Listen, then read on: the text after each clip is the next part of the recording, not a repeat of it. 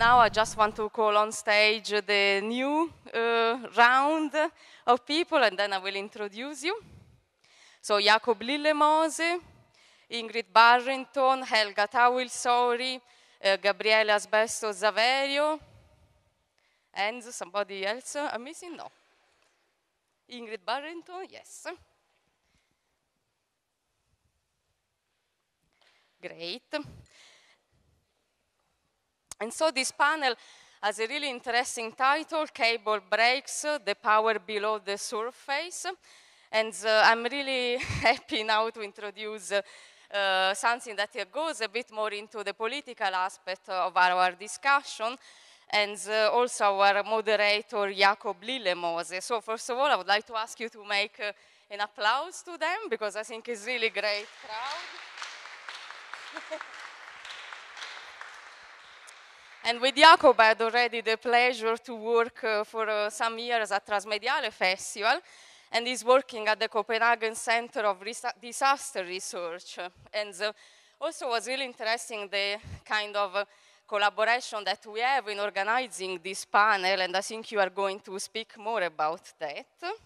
And by the way, also Jacob is a great curator, expert of network art, of zombie culture, of really a lot of interesting subjects since the early net art time.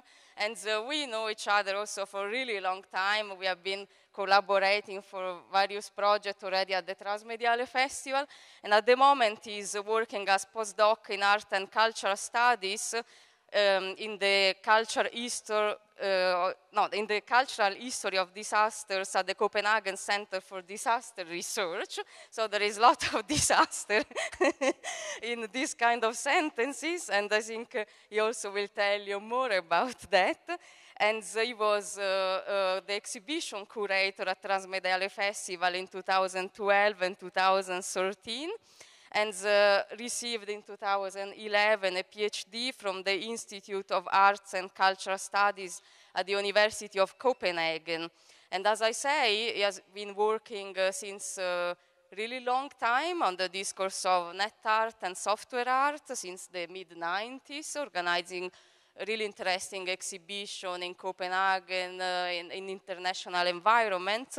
And is part of the Danish net art collective Art Node, independent research center for digital art and culture. And I just want to say a little background of how we come up with this idea of the cable breaks, because I think it's interesting. And then you will tell more, of course.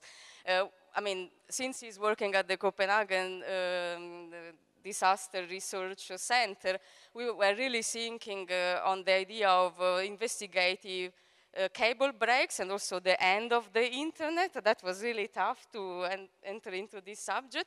And then slowly on our research, this panel turned into the discourse of digital divide. So I don't want to anticipate too much now, because you will speak more in depth.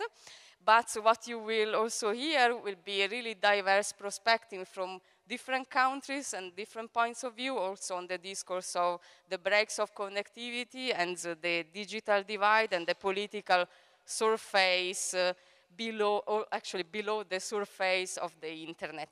So thanks a lot, Jacob. Now I leave the word to you, and you will introduce the speakers. And also I want to thank the Nome Gallery for the cooperation on this specific panel, because Ingrid Burrington will be one of the next artists at the gallery here in Berlin, opening a show in September. So there is another partnership going on in the creation of these events, and Ingrid also will say something about that. Thank you. Thanks so much. Thanks so much, Tatiana, for this much too generous introduction. It's really great to be here and to be able to continue our collaboration. There's no image on this slide, just in case. I think you're doing amazing work here with the Disruption Network Lab. Oh, low battery. Hang on a second.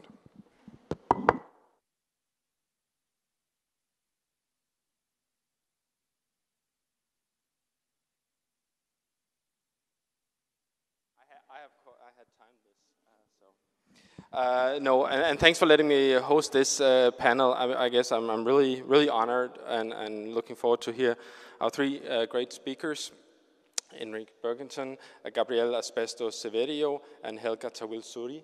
I hope I pronounced the names correctly. Okay, okay. But that said, I have to say that I feel like I'm a little bit. I'm the odd one out here.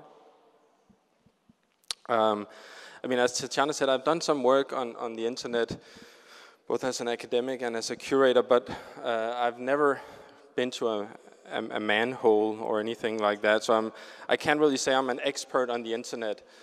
But I remember actually when Henrik's radio piece came out on the physicality of the internet, I was immediately struck, and I connected it to the work that I'm doing at the Copenhagen Center for Disaster Research, which is looking at disasters and how these are reflected in art and popular culture.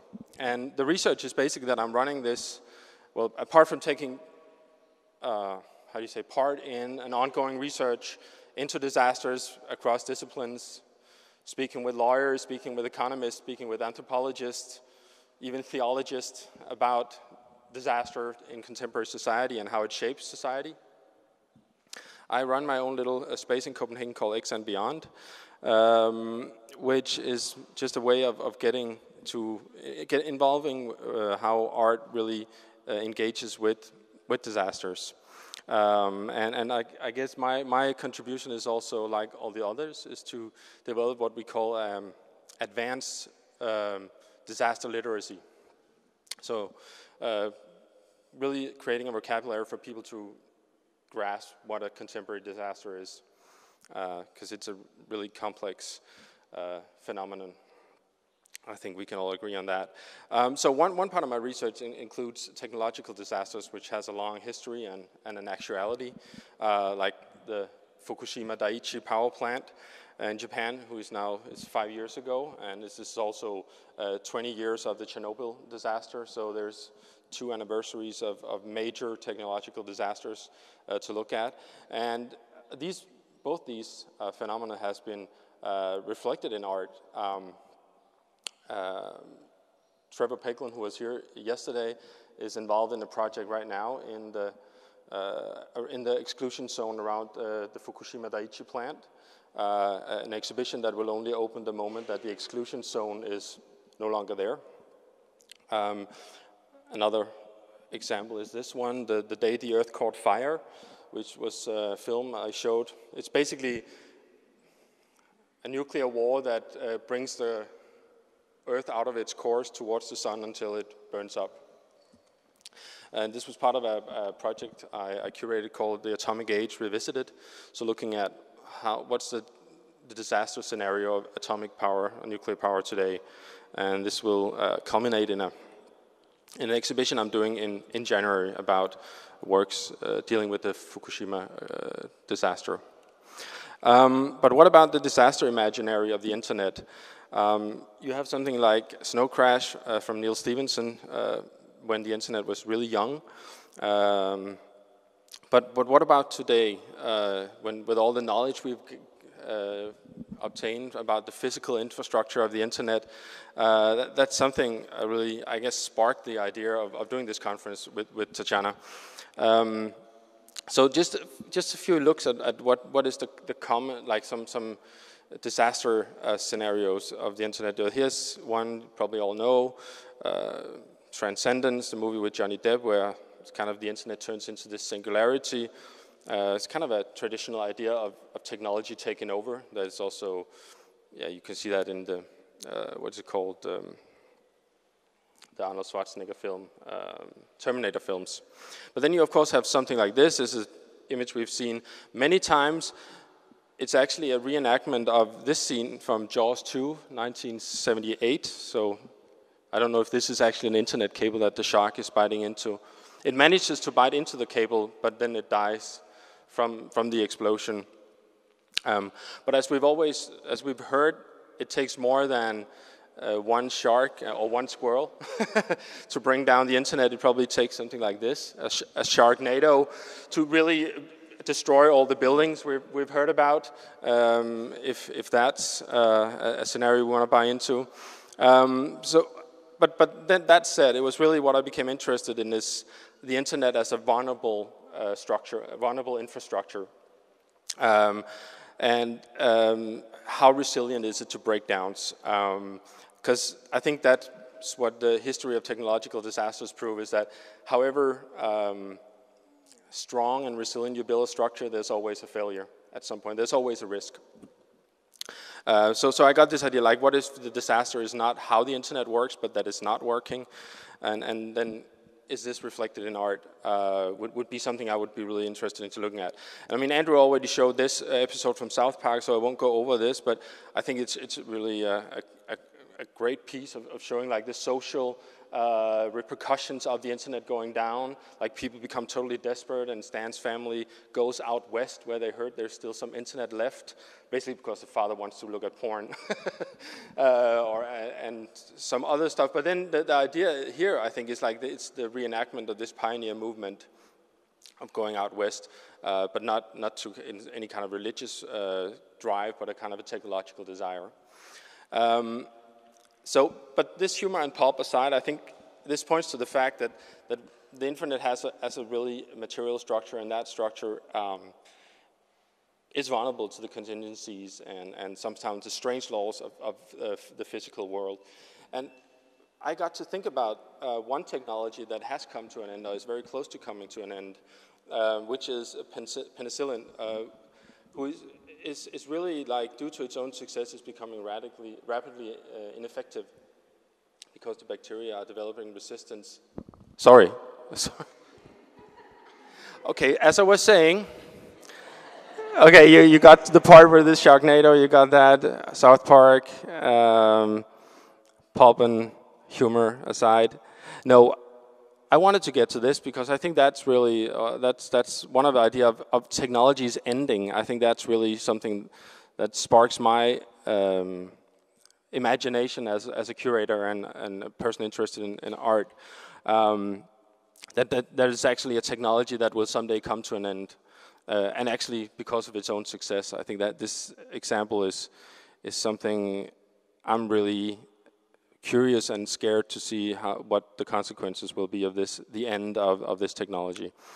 But okay, but before we get caught up in this speculative endgame of technology, which has a lot of romantic and dystopian pitfalls, I think the challenge is really to charge the material condition of the internet with both inventive and critical thinking of art and research. And that's why I'm so happy that the three people on the panel here, I'm sure they can say a lot about that, and I will stop now and give the words to them because they are much more knowledgeable about this than I am. I'm really happy you're here and looking forward to hear what you have to say. So what I'll do is I won't introduce you all in detail at once. I'll do it before each talk. Do you want this? Here you go. So first speaker is Ingrid Burrington. She's an artist living in New York, where she is a fellow at the Data and Society Research Institute, working with surveillance geography, data centers, and network infrastructure. Her projects includes essays written for Creative Time, reports, and waging nonviolence about an official park next to the NSA and the data center landscape of Northern Virginia. As a resident at IBM Art and Technology Center, she created Seeing Networks, which is a field guide to the internet infrastructure in New York City. And she has been writing for The Atlantic about data centers, geopolitics of the international cloud and cable infrastructure. One of her mapping projects is submarine cable taps from 2014. You're getting the whole, I can't do a short one after Tatiana gave me such a long one. It's just because you are really the focus here.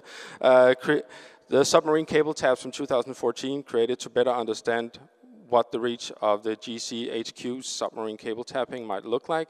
And then I should add again, you have an upcoming show at the NOME Projects in September. Welcome, and here's the microphone. Oh, thank you. That was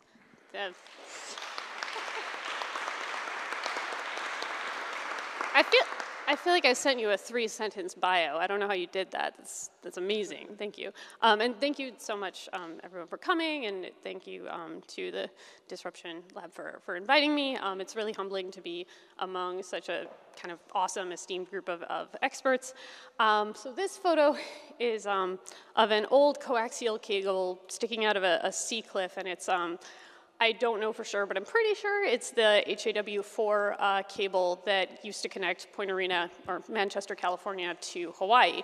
I'm going to mostly be talking about Manchester and Point Arena, and I kind of will use them interchangeably, partly because they're two towns in rural Northern California that are very close to each other. Manchester is the one that has the submarine cable. Point Arena is, for a long time, the cable was actually called the Point Arena Cable Station for like obscure geographic regions that it might not be worth getting into in 20 minutes. And it's interesting, I don't know, this particular cable landing site came up in yesterday's panels because this is the site that was in the ProPublica and New York Times reporting about AT&T's complicity in NSA spying. This was kind of a key piece of evidence in making those arguments.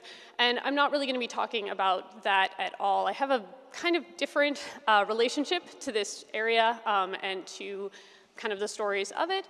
And I don't know, I really appreciated one of the points that Moritz made yesterday during his presentation about just sort of the importance of the people behind the internet. And I think there is sometimes a risk, as much as a lot of the previous speakers I've really enjoyed seeing their various sort of like bizarre road trip photographs of manhole covers. There is sort of a danger of sort of fetishizing the monoliths of the network and kind of losing sight of the human beings and sort of consequences that connect those monoliths to us.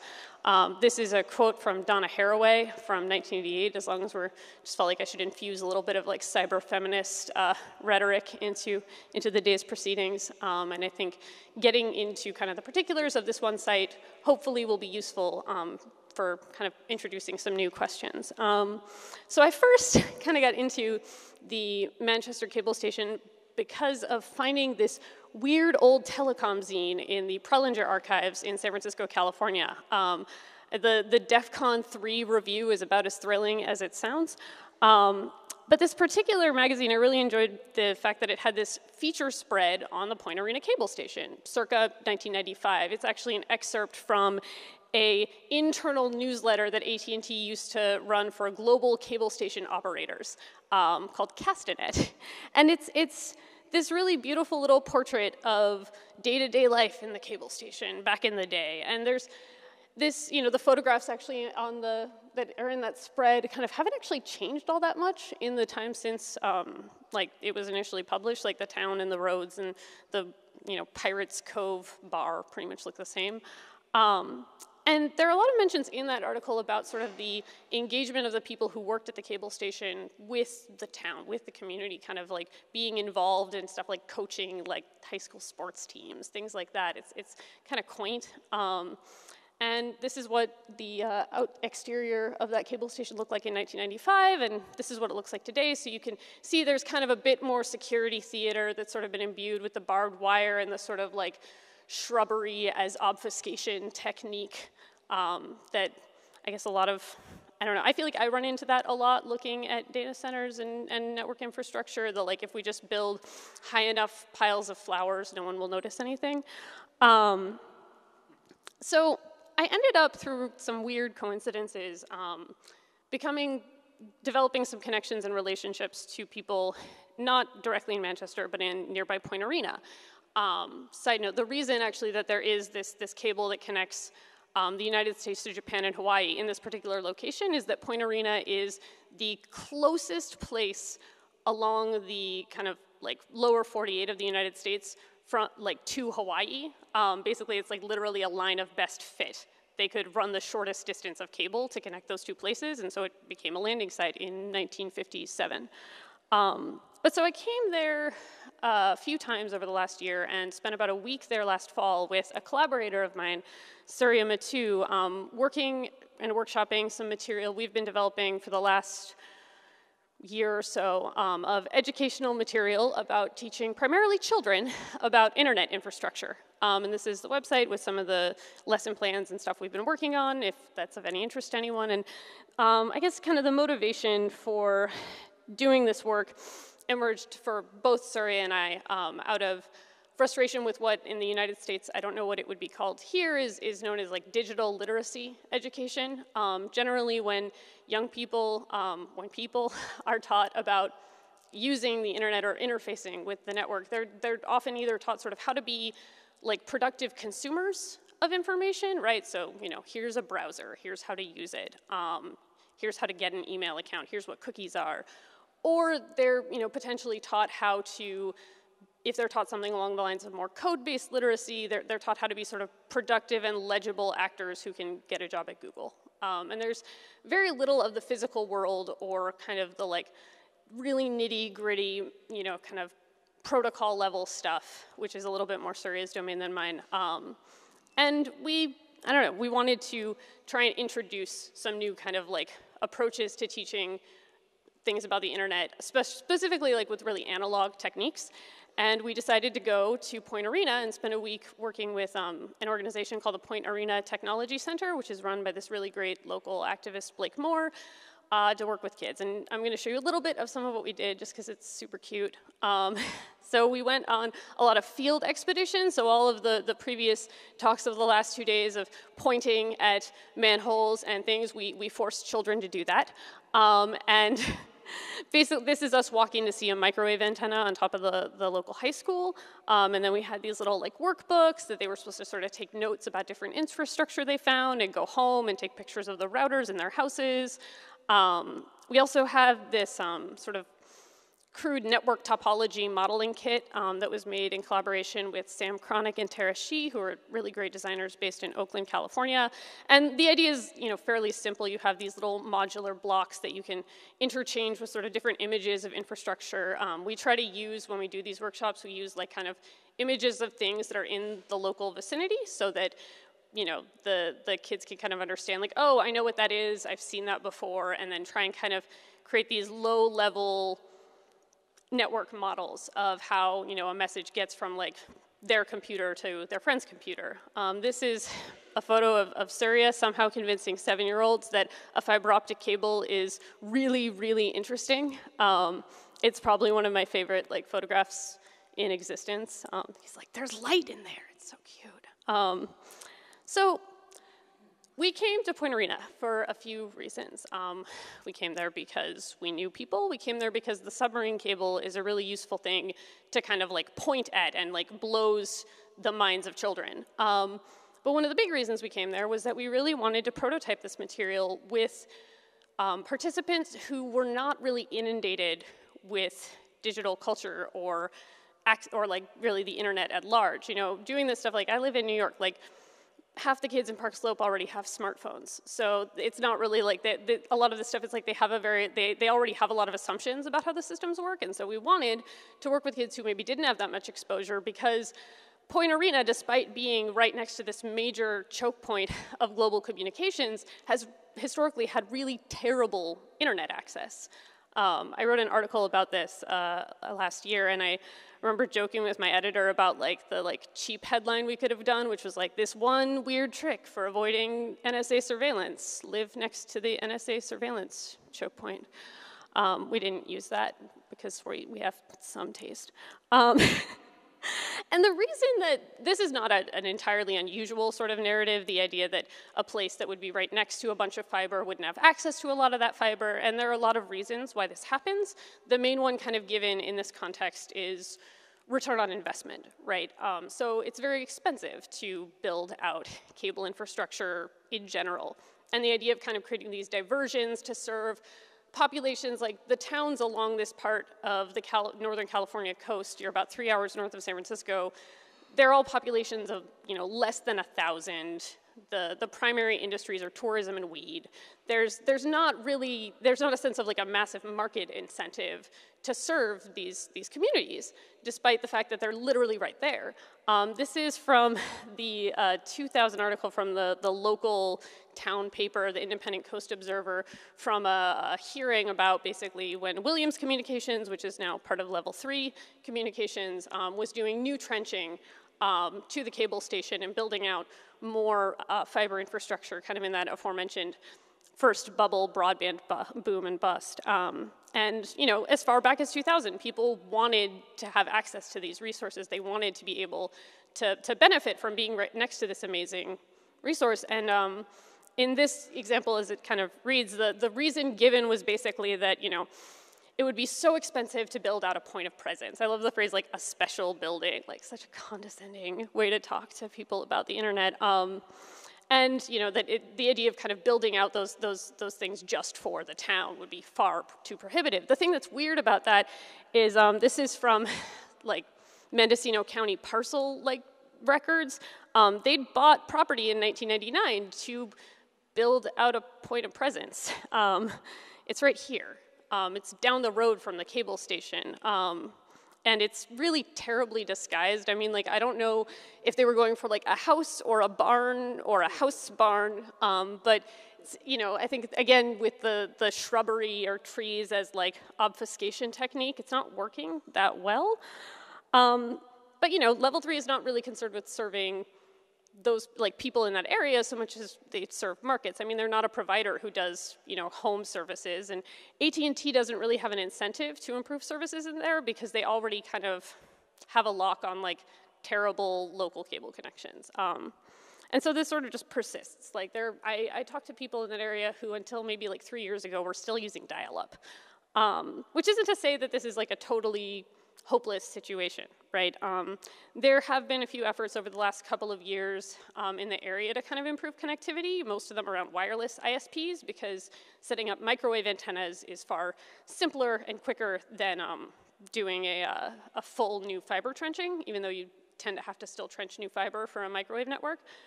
These are some antennas on the roof of Manchester Elementary School that are part of a network that started being built out about 2 years ago, I think, by an organization called Further Reach, who are really, I don't know, it's like, I find it kind of like heartwarming because a lot of the people who work for the organization are from the area.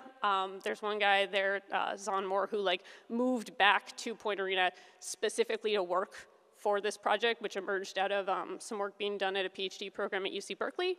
And so there's a lot of kind of investment in trying to like expand this. They got very lucky that they were able to get a fiber link in the Level 3 station through some shady maneuvering that I think I'm not supposed to talk about. But anyway, so these are a bunch of questions, some of which I imagine for this audience might seem a little facile, but that I think have just been bothering me through doing this kind of work that I kind of wanted to throw to the room and then go to the next presentations. And the first one is, you know, is infrastructural education politically useful? Because one of the things I run into when trying to talk about doing the curriculum development stuff is this mostly exists in sort of an after-school setting, like it's, you know, kind of extra credit material. And in an ideal world, like I think this should just be taught in schools. Like this should just be knowledge that middle school-ish age kids probably is a good starting point, should just have. But it's really unclear what subject matter you put it in because it's not really computer science. A lot of computer scientists I talk to don't know anything about physical infrastructure, which is really baffling. It's not really history, even though we talk about history a lot in it. And in an ideal world, I think of it as kind of being a sort of civics, or social studies, you know, trying to understand the ways in which like the systems that make everyday life kind of work. And I don't know, I kind of romantically hold on to this idea that, you know, knowing what makes things the way they are is kind of a valuable condition for kind of maintaining or pursuing the possibility that they could be otherwise. But in the case of something like a submarine cable, otherwise is a really hard thing to imagine given the scale, you know, like the idea of you know, subverting the like large corporate consortium model for something that costly and massive is really hard to envision, which is kind of a segue to the second question about sort of what we want to classify access to the network as. Is it a privilege, a necessity, or a right? And I feel like it's kind of a deceptively like banal question that is in some ways whatever you choose is drawing a line in the sand. You know, because I think there's sort of a dichotomy between the rhetoric of what the internet can or is supposed to do and the reality of having a business model as a telecom. Like, if I were AT&T, hell no, I wouldn't be like providing internet to people in Point Arena. That's a huge waste of money, right? But it's a good thing I'm not a corporation because I have a soul. But I guess, and simultaneously, like, there are a lot of people who actually move to those rural, remote areas specifically to get away from the network, which in and of itself, I think, is actually being able to live at this moment without the internet is maybe a greater privilege than having it. But the last thing I guess I wanted to kind of end with was just a question that I've been thinking about, especially over the last 2 days, is sort of who decides that something's invisible, right? Because for someone who lives in an area that has terrible connectivity, who can see all of these posts with like caution, buried fiber optic cable all around, who knows there's a cable that goes to Japan right down the road, like, this stuff is pretty easy to see. You know, this is not a hidden network. These are lived effects. This is something that is kind of part of day-to-day life, especially actually in cases where apparently in some cases, like when it rains, some of the roads will kind of like buckle and the cables will actually start to come out of the ground. And like when you're dealing with that as someone who drives on those roads every day, like that's not invisible. And I worry a lot about the language that's put around these systems as being hidden or, you know, that no one cares. I don't know who that no one exactly is supposed to be. And I worry that there's something akin to the rhetoric of, I don't know, giving a voice to the voiceless. You know, everybody has a voice. You should probably just learn how to listen. And I guess what I've been trying to do over the last year or so is learn how to look for perspectives that are not like my own. And I'm really looking forward to the following talks because I'm sure that they will provide that as well. Thank you.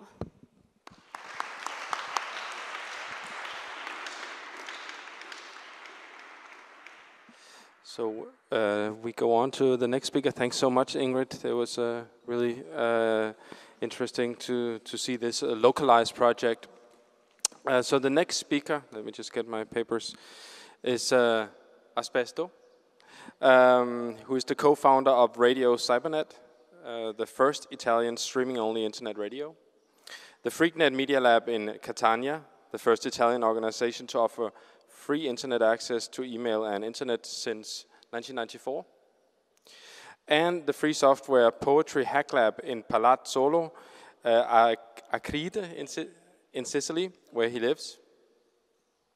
And he is the director of MusIF, and here's my Italian, maybe not so good, Museo dell'Informatica Funzionate, is that somewhat correct? A museum of working computers based in Palazzo, which is both a physical and a virtual place where people can enjoy using historical computers, get to know their history and learn basics of electronics and computer science. And the museum is supported by UNESCO. I think that's really great. And the Free Software Foundation. He is also the creator of the first wooden laptop in the world. He wrote a book about haiku, koans, Zen stories, and other things, which was published by the Dine.org Foundation in Amsterdam. So, Asbesto, thanks so much. Looking forward to your presentation. Thank you. Okay. Thank you for inviting me. Thank you, everybody. It's working? Yes. Okay. I will talk about the situation in Sicily because it's very funny. I started with this. It's a very funny image of a shark chewing a cable.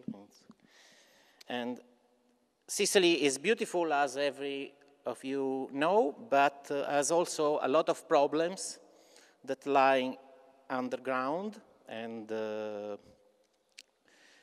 but let me introduce what we do in Sicily, because we now are a computer museum, because we collect a lot of computers.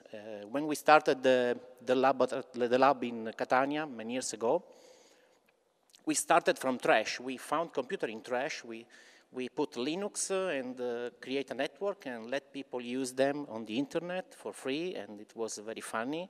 And people started bringing us old computers. Some of them are very old.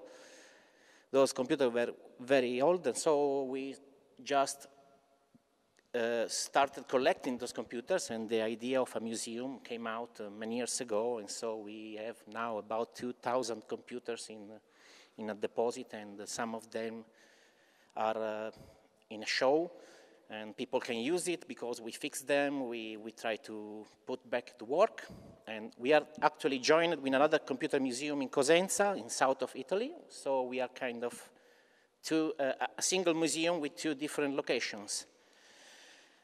And the group is around the world because many of us had to emigrate to other countries to find a decent job. So in Amsterdam, as he said, maybe in Poland,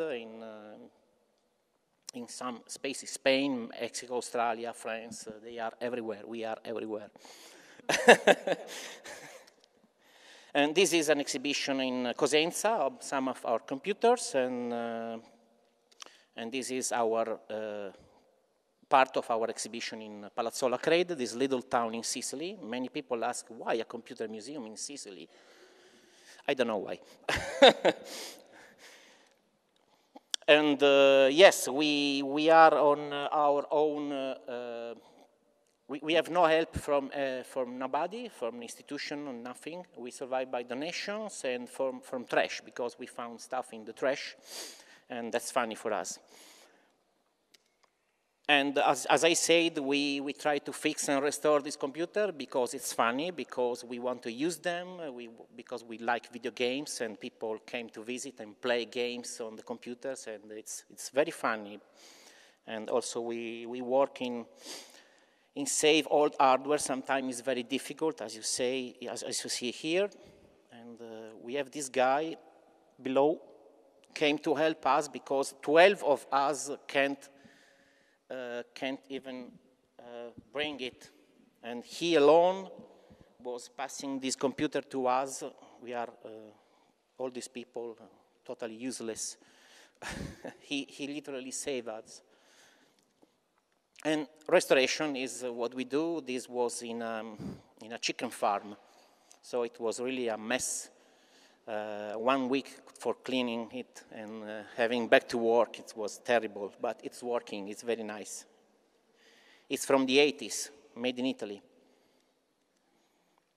And the research is about how those computers survive in times. The plastics goes yellow and break down. The electronic components also explode because they change chemically inside, and we have to face every day this kind of problems. We have people bringing us computers. Oh, okay, I stored this computer very carefully for 20 years in my garage, so it works. And he turns on, and the computer blows.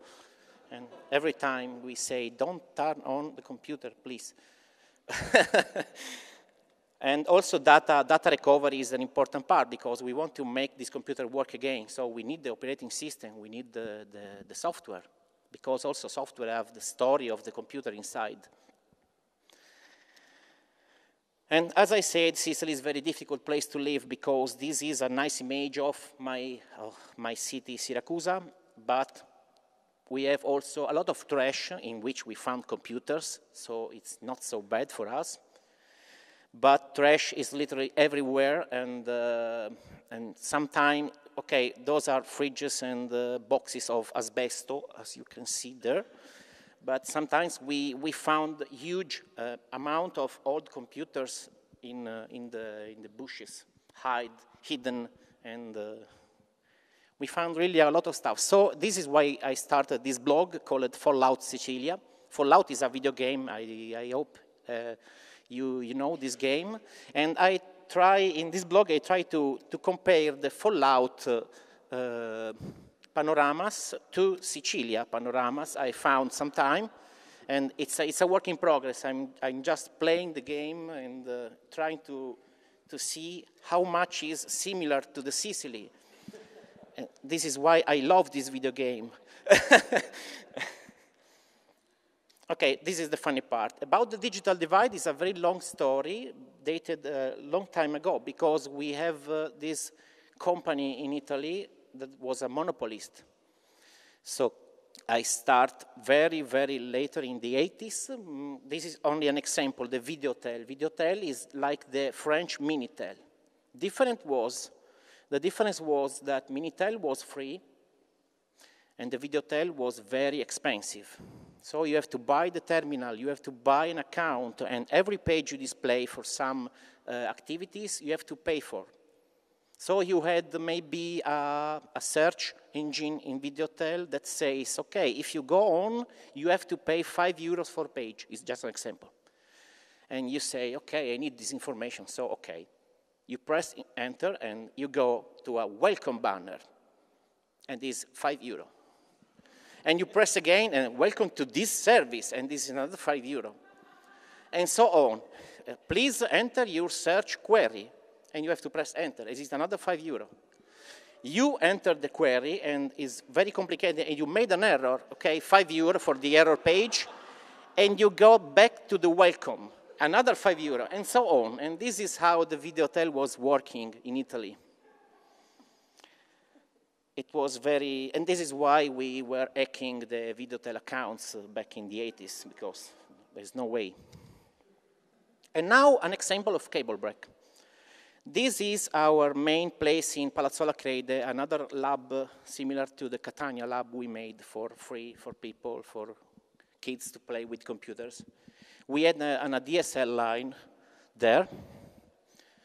And it's a building. We are in the first floor, and in the second floor, a lady came to live, and he asked to the telephone company for the phone connection.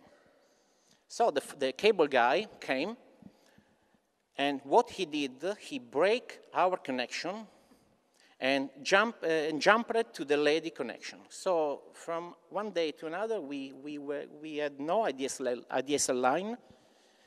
That is inside, and he cut the cable and jumped to the other line, and he left with no connection at all. So we had to open a ticket for a network connection problem, and the cable guy came again, the same, and and he made another jumper for our connection, and he climbed about 20 meters on a building with a ladder with no security measures at all. And I made a picture of this. And here is the cable guy embraced to 380-volt cables, making a patch to our lines on another line of another people. Maybe he cut another line for us with tape, taping the cables. And so I decided, okay, I want to see where my ADSL line goes. So I follow with the cable. You see the patches. I follow other two patches here. So when it rains, all this goes fucked up. I see the cable. The cable is tied to this air conditioning system. It goes to the ground, literally, and disappear inside here. And I went inside this. I had to put a suit on me and go inside the deep of this. This is in the city, actually. And I found this network. This is the derivation box for my ADSL line. And that's the situation of connectivity in Sicily. It's very bad. And this is a derivation cable, a derivation box in the town. As you see, plants are growing inside of it. This is very common. It's open, so everybody can open this and connect to the patch cables and maybe listen for phone calls or I don't know. We were doing this in the 80s, but and this is the inside of one of these connection boxes. So water came inside, everything is oxidized. And I have this story about a guy talking about another guy. It's not me. But this guy had the DSL and the telephone problems in the city. And the telecom said, we can do nothing because everything is okay. So it start opening tickets, and the telecom always say, we can do nothing.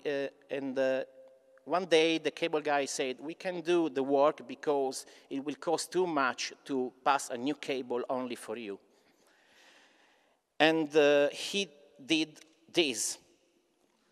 So he burned to ground the entire derivation box, cutting about 8,000 people telephone connection and DSL. So the telecom guys had to rebuild everything just to fix one ADSL line. This is how in Sicily they deal with problems. It was very funny when I was here looking at this. This is another situation, very common. They put those boxes, those derivation boxes along the streets. But people park along the streets, and sometimes people go literally on these boxes. They throw it down, and we found also cables chewed by animals, by rodents, mice, maybe. So it's really a problem, and because I'm a gamer, all this is influenced by cable breaks. I'm a gamer. I chose this game because it's a game with many people in the world. We do a lot of, simulations. It's like role-playing games. It's a hack of GTA San Andreas, but it's a multi-user one. So we are about a lot of people doing stuff, doing duties, and making fun of this. And just some pictures to show the game, because it's very funny. There is people connecting from all the world. And the situation is we make a lot of stuff together. We share, it's role-playing, so it's about acting and creating stories and having these stories going together. And I was in this game to see and to study how the group from different countries, the behaviors of these groups, because they are gaming from Thailand, from Syria, from maybe a lot of places, really, Lebanon and Africa, Saudi Arabia, Belgium. This is a drug dealer search, for example. And that's the problem. A gamer is affected by cable problems and disconnection problems. So this is our DSL line normally. It's very bad sometimes. And this means network trouble. In the video games, you will be freezed, and the other game see you literally freezed in the game and can do whatever. And so they really can kill me, can steal my things. It's also funny. And the question is, guess who have the slowest internet connection in this game? Syria people, maybe because of the war, maybe from Libya, maybe Macedonia, Romania. No, it's the Italian guy. And they make a lot of jokes for me for this. And this is a nice chart about internet speed, and there is no description of Sicily, but it's about half. It's about 4 megabytes. We are really in a bad situation, and this is funny because we have about 40, 50 megabytes on the cellular phone in Sicily, LTA, 4G standards. I don't know exactly how they work, but I know that the 4G connection goes to the same telecom derivation boxes at the end. So where this bandwidth come from? Why the DSL is so slow and so full of problems? And we have all these cellular phones go so fast. And this is just a selection of money the government has spent for breaking the digital device in Sicily. 140 million in 2004, maybe 5. 436 million in 2015. And this is talking about 13 billions of euro here, 71 millions here, and another tranche of money. I don't know where this money is going, but this is what we spot. Rain, wind, power outages, every time the rain is going on, the line drop, sometimes the electricity drops. So the answer about the panel, if the weather can affect the cloud, I say yes. It does. And this is a simple comparison about Ireland, because many of people of our group is in Ireland now. They have a lot of bandwidth and a lot of data centers there. And we may think because they have a lot of connectivity, but I just had a stupid sum of all these cable terabits. Those connections here around the island is 64 terabits total. But if I do the same for Sicily, it's 92 terabits with a lot of cable here. So why we don't have connectivity? They bounce in other direction. I don't know, really. This is the main question I have. Maybe I have to start going around and make pictures and search for manholes and so. And this is the situation of the network in Sicily. And those are recent news from 2 days ago in Palermo. We had some firestorms. Why I'm saying that? Because fire doesn't happen for nothing. There is something, there is always a man starting the fire. And the satellite situation is really bad. And an entire reservation was burned to ground, also houses of people, and also line connection and cell phone repeaters, infrastructure at all. This is from 3 days ago. And we think this was started by a shepherd, just to clean the land, to have new grass for the, come si dice, per le pecore, for the sheep. This is very common in Sicily. And this is why, this is another view.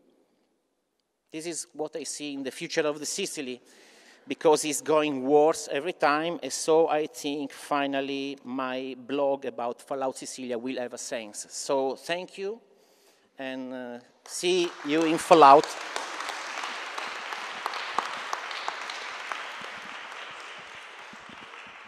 Thanks so much, Asbesto, for this insight into the situation in Sicily and the slapstick qualities of the internet. The next speaker, last speaker on the panel, Helga Tawil-Souri, who is an associate professor of media, culture, and communication, and the director of the Jacob Lillemose Center for Near Eastern Studies at the New York University. She works on issues to do with technology, media culture, territory and politics in the Middle East, and especially Palestine-Israel. Her research includes text on Arab media, Palestinian cinema, television, video games, and popular culture, on telecommunications and internet infrastructure, and development in the Palestinian territories. She is co-editor of the 2016 book, Gaza as Metaphor, and her monograph titled Digital Occupation is forthcoming. And then she's co-edited volume on Arab media and culture. Furthermore, she serves on a number of journal editorial boards and Middle Eastern non-profit foundations. Helga, I'm really glad you could come and join us for this panel. Yeah.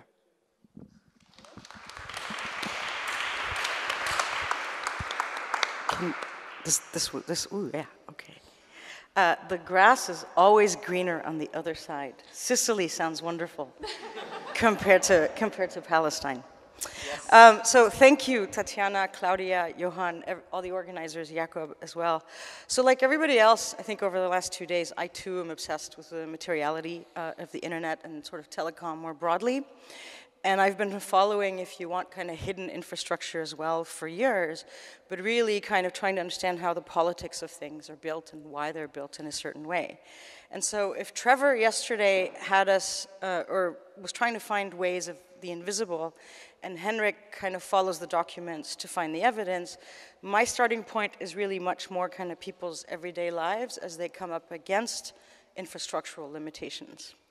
And in my own case, it's horrible. I think I'm older than the 45-year-old network engineer, so maybe there's a connection in our age in terms of why the obsession with this. So today what I want to do with you guys is to actually sort of somewhat virtually travel through specific spots in Israel-Palestine, and we're going to zoom in on the politics of infrastructure in very particular places. And along this journey, we're going to touch on the politics of infrastructure, but really also the impossibilities of, I'm going to actually talk a little bit about the phones as opposed to the internet, because most of us today certainly access the internet through phones. So I'm actually going to talk about the impossibilities of even just making a phone call, and then what the differences are on people's access of telecoms, of mobile apps, of internet, new technologies, and so on. And by doing so, hopefully you'll see how the formations and negotiations of new kinds of borders actually emerge. So let me just tell you my argument from the onset. One is that digital networks, whether on, under, or above the ground, are not boundless and open, but are actually spaces of control, as we, I think, have already kind of heard in the last 2 days.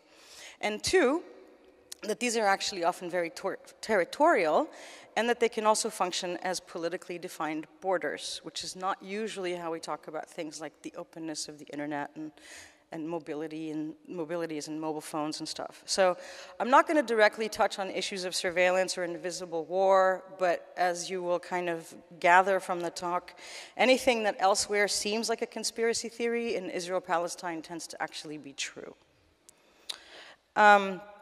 And so we're going to start in Ramallah, which is like the sort of de facto capital city in the West Bank. Then we're going to move to Migron, which is an illegal outpost 6 kilometers directly away from Ramallah in the West Bank. Then we're going to go from Ramallah to Kalandia, which is a checkpoint 5 kilometers south. And then we'll briefly touch on Jerusalem, 9 kilometers south of the checkpoint.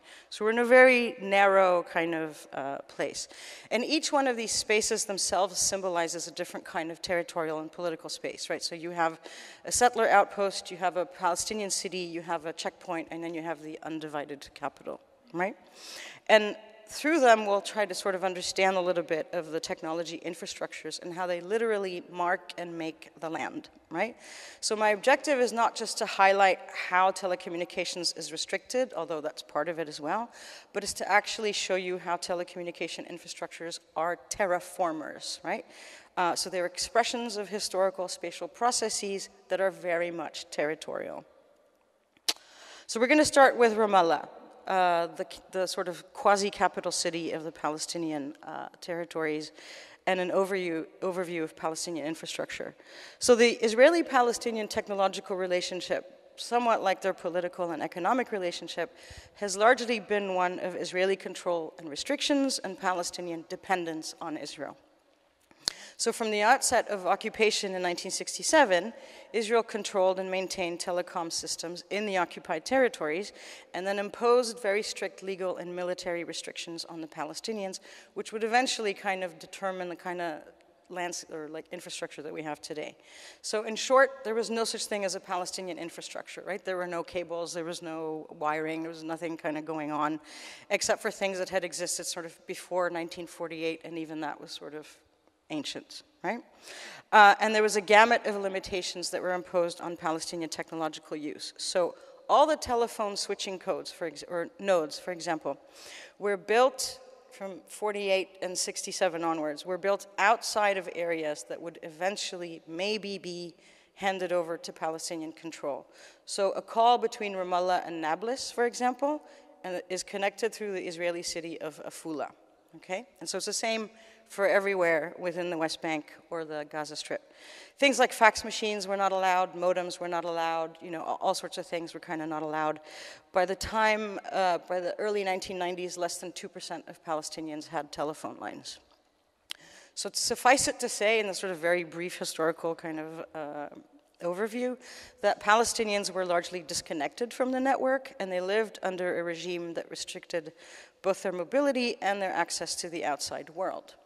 And so the 1993-95 peace agreements reversed some of these restrictions, and a Palestinian telco company, Paltel, was born in 1994, along with a subsidiary cellular provider called Jawal. And for the most part, Paltel is a monopoly, so all internet service providers are actually really just part of Paltel. There is today one other cellular provider, but it's not doing so well. In any case, the peace agreements went on to stipulate the conditions of how an independent Palestinian telecom system would actually be constrained and bordered, in a sense, forever.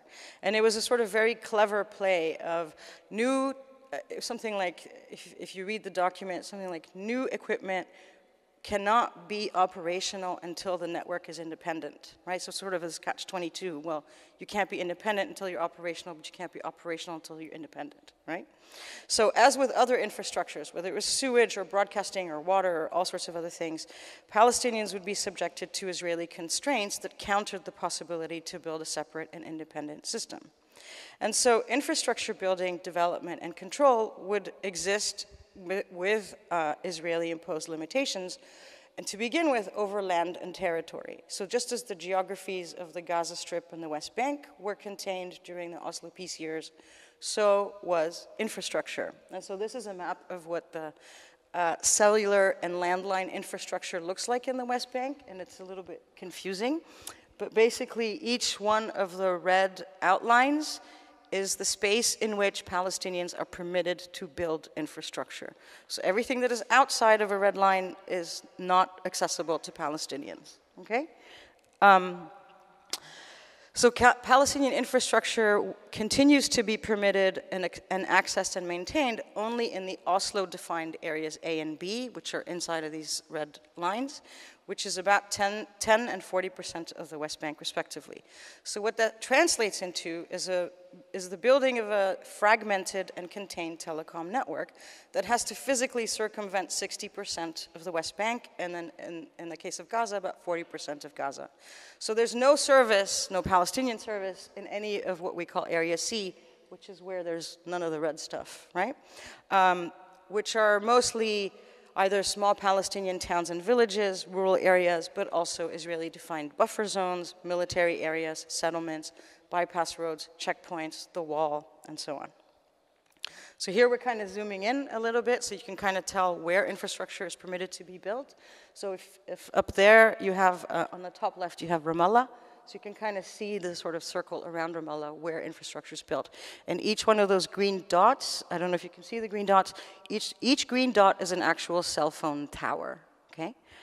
And so besides the territorial limitations, all kinds of realities also limit Palestinian infrastructure. So there's too many to detail, but I'll list a few. So all international calls until today, whether incoming or outgoing, have to be routed through Israeli providers because Paltel is not permitted its own international gateway. All Gaza West Bank calls, obviously, are also switched inside Israel because Paltel hasn't been given permission to dig under Israeli land, nor has been allocated enough spectrum to use microwave technologies. Calls within the West Bank and within the Gaza Strip are also frequently routed through Israel, just as they were 40 years ago. All of these phone calls are also double billed because the Israeli providers then charge what they call termination charges to the Palestinian providers. So these phone calls also kind of cost quite a bit of money for the Palestinians. The cell phone network operates on technologies that are more than 15 years old at this point. 2G is not permitted, let alone 3G, let alone 4G, let alone whatever's going to come next, right? So Sicily is beautiful. So which means that new mobile services like financial applications, PayPal, online banking, and anything GPS are non-existent, so it doesn't exist. And so in terms of surveillance, if it's not kind of already obvious in the way that the telecom structure is built, the entirety of the system is essentially under Israeli surveillance. So there's no conspiracy theory again, and it's well before kind of Snowden sort of exposes these things, okay? So the Israeli Ministry of Communication determines the spectrum allocation and frequency, the height and location of towers, the direction of the signals, what kinds of equipment is allowed, like what kinds of antennas, what kinds of base stations, what kind of sub-switches, and so on. It also controls the area codes, it controls roaming and switching agreements. And this is just a chart that actually compares, and it's not a joke, it's real. So this compares how much frequency the Israeli providers have compared to how much frequency the Palestinian providers have, right? So the Palestinians are basically operating on a very, very narrow, if you will, frequency permission. And so the same is for the internet, the kinds of limitations that exist for cell phones or for land also exist for internet. So there's no internet trunk switching system. Internet traffic is also routed through places outside of the Israeli territory, or outside of the Palestinian territories. No Palestinian user is allowed to have a connection faster than 2 megabits per second. So again, Sicily is like, wow, 4, that's amazing. Encryption is not allowed, and so on, right? So a contradiction begins to emerge here about high-tech borders and to what extent they ought to follow or trespass kind of territorial borders, and for whom. And so the spaces of communication, landline, cellular, internet, and so on, and the infrastructures for Palestinians tend to follow Israeli-imposed territorial boundaries. So here, for example, you see the infrastructure of a settlement right outside of Ramallah, right? So you can actually see the towers, you can see the broadcasting stations, and so on. And so the boundaries that exist are really there just for Palestinians, because Israeli infrastructure and networks and signals are certainly in relation to the Palestinian ones unfettered or unbounded, which brings us then to our next stop in our journey, which is the outpost of Migron. In the fall of 2000, an Israeli cell phone company illegally installs a transmission tower on a hill 6 kilometers directly east of Ramallah, and in line of sight, so you can actually see Ramallah from here. The company then pressures the Israeli government to install electricity lines so that they can power the cell phone tower. It doesn't take long after that for a group of Jewish Israeli settlers to hook up 5 caravans to the electricity network and make the hill their home, disregarding the fact that the land actually, even according to Israeli law, belonged to a Palestinian family less than 500 meters away. A few months later, the Israeli Ministry of Construction paves a dirt road and installs streetlights. By March 2001, so about 6 months later, the Israeli military comes to guard the illegal settlers 24 hours a day, 7 days a week. So 10 years later, the Migron outpost has electrified fences, is lined with, has guard dogs, has surveillance cameras, has a gate manned by the military. This is kind of what it looks like, or what it looked like, rather, and was home to about 45 families or 120 individuals. And so inside the fence stood the towers beaming cellular signals to Migron's residents, but also to nearby settlements, to those driving along Highway 60, which is a bypass road that is off limits to Palestinians, but also to Ramallah, because it's not that far away. So the story of Migron is actually significant, because something as seemingly benign as a cellular tower serves as the roots for territorial colonization. But the towers also mark a particular kind of land grab, of a digital occupation process that combines the territorial and the high-tech control, of highlighting the paradoxes of these uneven kinds of borders in the landscape of technology infrastructure. Cellular signals, by their nature, don't know to stop at a political boundary, right? So given Migron's location, the signals are available in Ramallah, right? And other sort of Palestinian areas nearby. These, of course, must be paid for, even though they are illegal by Israeli, Palestinian, and Oslo Accord standards. I don't want to get into the sort of details of the legalities, but if there's questions, I'm happy to answer. So there are 4 Israeli cellular providers across Israel-Palestine. They all operate in the occupied territories so that they provide service to settlers, to Israelis traveling on bypass roads, and of course to the military. The 4 companies generally have the liberty to install their equipment wherever they want. They boast 2,000 times more frequency spectrum than the Palestinian providers. They enjoy the latest technologies, the best internet speeds, and so on. And so Israeli cellular flows more or less follow Israel's territorial presence in the West Bank, in settlements, around settlements, on roads, and so on. And so a large amount of Palestinians actually use Israeli cellular signals since they're stronger, more available, and they're also cheaper. But there is no connection actually between the area codes, right? So that you can't call a number from Migron to Ramallah because there are also different area codes, right? Or you can't call from a Palestinian network to an Israeli network. So at the same time that a lot of Palestinians basically buy a second phone so that it works in places where there is no Palestinian signal, Israeli providers kind of turn a blind eye to that profitability, right? And it's illegal because in a sense, because the Israeli providers are not paying tax back to the Palestinian Authority for basically operating there, okay? It's a little bit confusing. So the discourse on cellular and mobile phones often suggests that mobile phones free us from spatial fixity and give rise to what might often be called a networked individualism. Yet in the Palestinian case, mobile phones are constrained by spatial fixities of the infrastructural materiality determined by Israeli interests. So what exists here are contingent and dynamic mobilities. The relative immobilities that are enforced on Palestinians or Palestinian tech flows must be seen in relation to the relative mobilities they create for Israelis. So what results is this uneven marked territory and spatiality. There's these trespassable internal borders, and I say internal because often we're talking about what's going on inside the West Bank, right?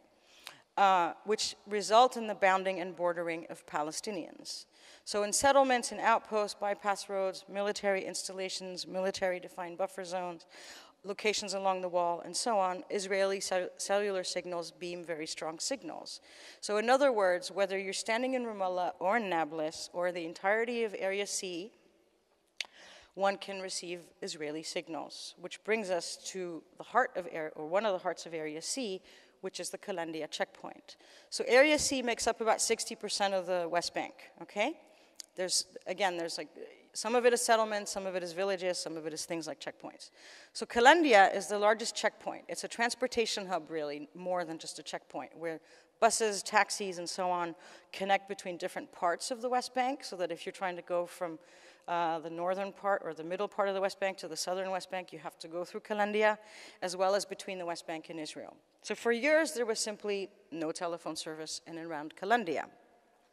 Jawal signals, so Jawal is the Palestinian provider, were just too far away and not strong enough to reach the checkpoint. And besides the fact that Jawal had no permission to build there because it was in Area C. And so only in the last few years have actually Israeli signals from nearby settlements become strong enough to reach the checkpoint. So given the various constraints that Palestinians face, especially in terms of physical and territorial mobility, some Palestinians have tried to be kind of very entrepreneurial about how to deal with this. So in 2010, for example, a text messaging service called Hezma, which is traffic in Arabic, allowed cell phone users to sort of send and receive text messages to kind of share traffic conditions, like, oh, I'm stuck on this road, there's a checkpoint pop-up, there's a soldier here, there's a soldier, but it's all text messages, right? It's based on whomever sends messages to anybody else, right? A couple of years later, a kind of Uber-inspired application called Wasilni, which means like, give me a ride, was launched also to kind of help people share cab rides, right? Like, I'm going to wherever, does somebody else want to go to wherever with me? A Facebook group launches in 2012 called Kalandia Conditions, which relies on members to kind of share their traffic experiences and the crossing of the checkpoint. And they share jokes, they share videos, they share a lot of, curses, all sorts of things, right, on the Facebook page. And so all of these, in a way, kind of demonstrate Palestinians' entrepreneurial spirit, and they reveal, of course, the wider diffusion of mobile technologies, and they speak to a desire for normalcy amongst Palestinians. And there's certainly examples of how to deal with Israeli controls. And so enter Jawal in 2014, again, Jawal being the Palestinian cell company, joins in the targeting, if you want to call it that, of this market, the market of people who are really immobilized by travel and who must still get through. And so it launches a service called Q for Kalandia, for traffic at checkpoint updates. Now, Joël's queue service is an outcome and a response, of course, to the fragmented space and attempts to deal with that reality of Palestinian mobility being stunted. But it also reveals a number of really interesting things behind the scenes. First, queue only works because there are Israeli signals at the checkpoint, not because Joël signals are available at the checkpoint. And this is because of an agreement that was made in 2007 between Joël and Orange, one of the Israeli providers. But I think like Orange is all over the place, right? Like, I don't know. I think it's Dutch or British. I don't even know what it is, but Orange, right? And so Orange and Joël made an agreement that Joël could pay for and sell roaming privileges across Area C to Palestinians. Now remember, in return, Orange still doesn't pay taxes for it, right? So it's basically selling the right to a Palestinian company for Palestinian users to roam. And when you roam, I don't know if it's the same in Germany, you get extra charges, right? Because you're now on someone else's network. So Palestinians could now roam through Area C or in a place like Checkpoint, right? And so that's number one. Number two, the ability to actually text Q on your Joël phone or to check the Facebook page or use any of these other things actually speaks to the growth of settlements, because it's only with the expansion of settlements nearby that the signals have actually been able to reach the checkpoint, because it's not like the Israelis are going to go and build a cell tower in the checkpoint. But as the settlements grow, they build better towers, stronger signals, therefore you can now get signal inside the checkpoint. Third, ironically, each of these examples that I've given you, and Q in particular, kind of speaks to an obvious geographic need, and yet not a single one of them can actually provide you a map, right? Because in other countries, you don't have these kinds of services, not just because you don't have checkpoints, but because you have GPS, you have TomTom, you have Waze, you have all sorts of other things to help you navigate your traffic. And so fourth, and finally, Joël and Orange make profits on an aspect of life that is dependent on and made desperate by the occupation, the need to pass a checkpoint. So Joël's Q service actually demonstrates that telecom ends up depending on the very conditions of spatial enclosure that it is actually attempting to negate, right? So it only exists because of the checkpoint. So the checkpoint, of course, symbolizes a lot more than just simply like this problem of telecom. It's also kind of symbolic of the inaccessibility of the West Bank, in this case, to Jerusalem, which is where we're going to take a quick trip to next. One of the first things that the Palestinian Authority does in the early 1990s, when it becomes like the internationally recognized representative of the Palestinians, is it submits an official request to the ITU, the International Telecom Union, for its own international dialing prefix. Like, what's Germany, 49 or something? Is it, yeah? 49? So the Palestinians want their own, okay? Israeli officials immediately go up in arms about this and say, quote, "This is a strictly politically motivated and it lacks any genuine technical or otherwise objective justification." And the Israelis are actually right, because the Palestinians didn't and still don't actually need their own area code. Regardless of that, and as it would later happen with things like .ps or Google Palestine or all sorts of other things, 970 is granted to the Palestinians and is established in 1999, but it is purely symbolic. So even though Palestine is awarded its own international code, PalTel continues to rely to route international calls through Israel. So really, when you're trying to dial 970, you're actually dialing 972, which is Israel, right? So the multi-million-dollar international gateway that PalTel bought back in 1999 is really just a wonderful, very expensive way of collecting dust, right? So that 970 is really just a symbolic gain. And so in no way is it indicative of an independent telecom infrastructure, neither on an international nor also on the local level. So local and city level area codes are determined by the Ministry of Communications, right? So the Israeli Ministry of Communications. And the MOI in Israel determines, and I don't know if it's the same in Germany, but it's not the same in the US, like each cell provider gets a different area code, right? And obviously each region gets a different area code, right? So Israeli operators or Israeli MOI, Ministry of Information or of communication, sorry, controls the area codes and decides, who gets what area code and so on and so forth, right? Israel, of course, is connected globally to the underwater telegraph and telephone cables. They're direct part of the network. But Palestinians obviously have no such thing. And so as far as the telecom network is concerned, Palestine doesn't really exist, right?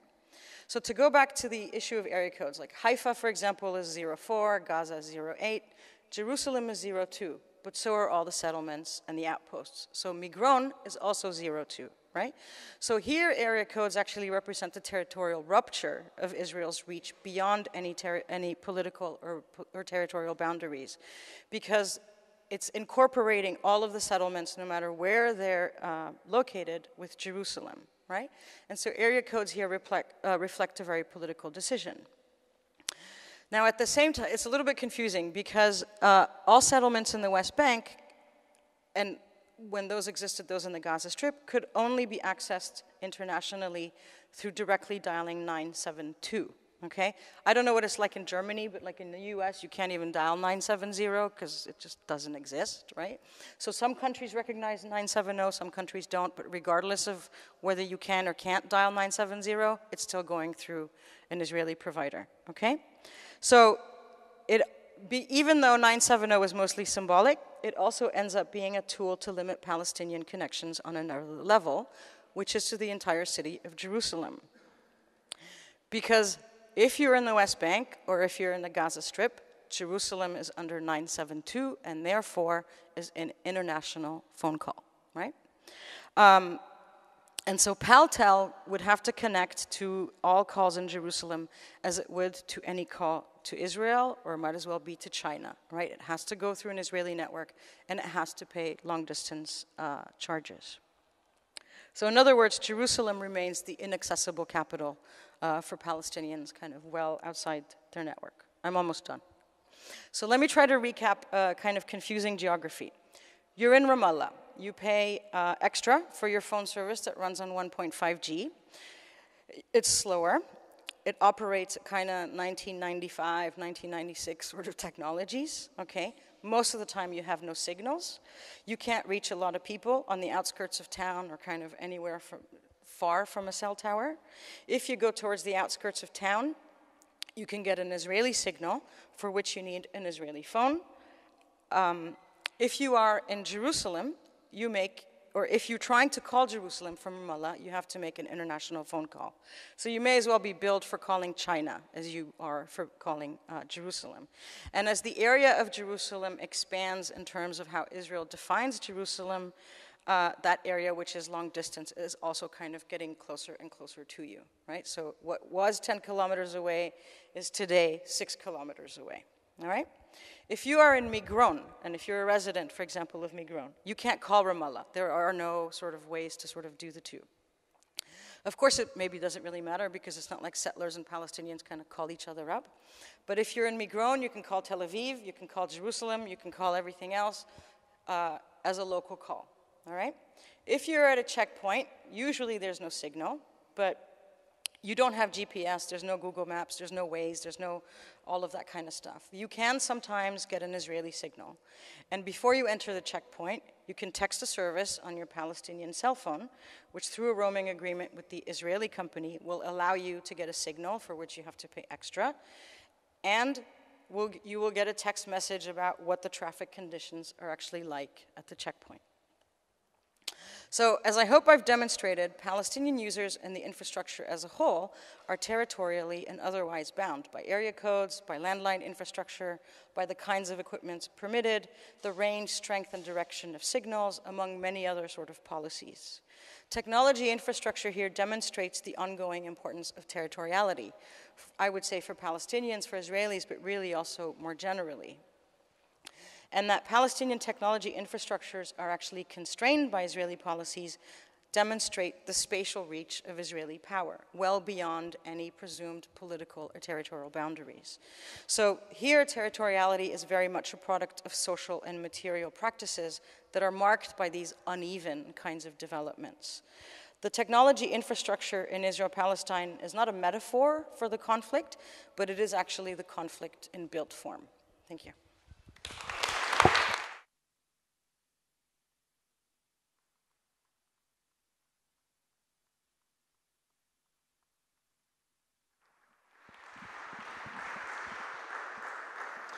Thank you so much, Helga, for a fantastic presentation into the geopolitics of the internet. And I think this panel really is a great way to end this conference of bringing these examples of what happens to the internet when it gets on land and how it influences the way people live and how societies are organized. And I think since this is the last panel, I think we can already now open up for discussions from the floor. I have some questions, of course, also to begin with, but I think we should just start opening up now. I think first a question for you, Helga, is how much does this situation, how much is it debated in actual political discussions? Is it just kind of a non-issue in political discussions, or is it really debated?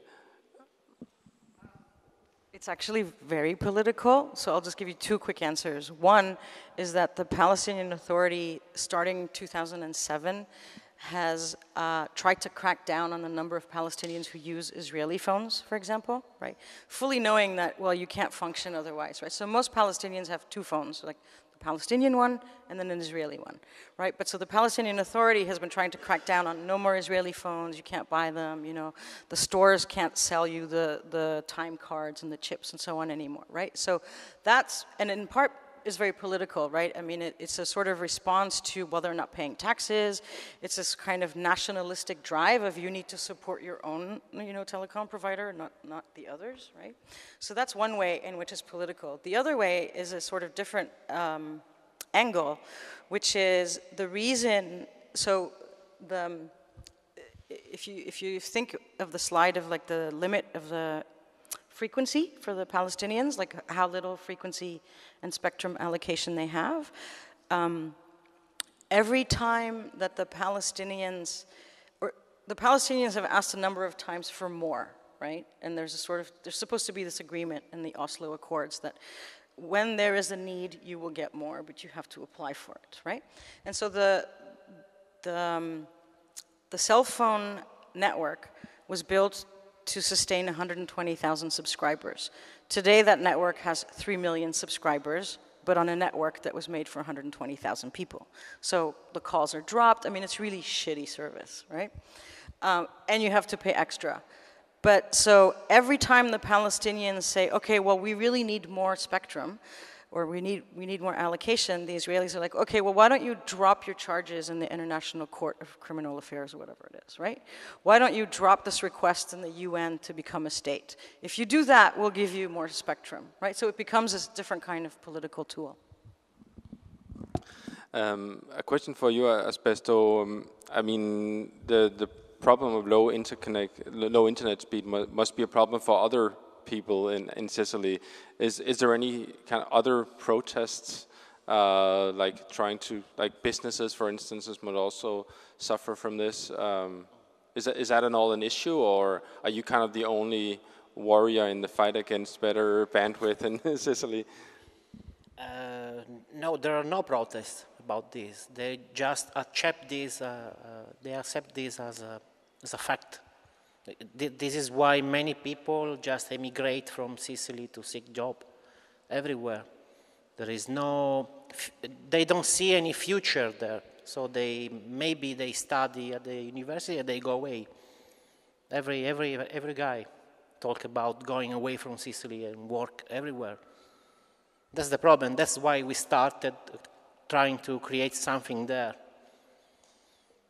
I don't know if we can go on. Who are the people coming to your place and learning about these things?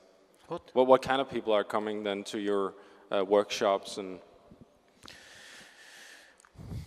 Well, any kind of people, from old people, retired people, and very youngsters, and a lot of people. But the perspective is always the same: to go away, to go in other places, to learn something and emigrate. That's it. Simply because there is no job for people in Sicily. There is nothing technology related, apart of little spots. That's the situation. Yeah, it's a dire situation for sure. But connecting to what you were saying, Ingrid, is I think this question of, I guess you call it cable literacy or whatever you want to call it. I completely agree with you that this should be taught in schools, and it's kind of like repeating this idea that programming should also be taught in school at some point. But I think what would be interesting with a class on deep cables would be like exactly where do you put it? What kind of curriculum? Should it be pure technical? And I think the presentations we've had here today shows it should not be. It just should be basically political science. Maybe this is where, and I think thinking about this curriculum in the terms of political science would really be a huge step forward. Yeah, and although I think, like I was saying earlier, one of the things that's been really disconcerting to me about this stuff is like finding the number of people who kind of work as engineers who like don't really comprehend the network that they're like working with or in, you know. You know, I know people who it's like they're teaching graduate students, and I ask them to tell me how the internet works, and they say elves, I think, you know. And I don't know how to like. In some ways, I think that's a matter of like computer science education curriculum questions about sort of like what's considered mandatory or not. I mean, kind of back to the topics of surveillance, you know, like ethics is often an elective in these spaces, and that's also a problem. Like what kinds of knowledge are prioritized when we're talking about sort of understanding the internet or its systems is a really huge issue, I think, across the board. And I think thinking about it as like socio-technical by default, as opposed to kind of as like a unique perspective, is a really important angle to consider. I wonder, I think people should just raise their hands if they want to ask a question, but I think, could you, I mean, a lot of what this 2 days have been about has been about visualizing something that is unseen or made invisible for different reasons. And one thing you do as an artist is that you visualize structures.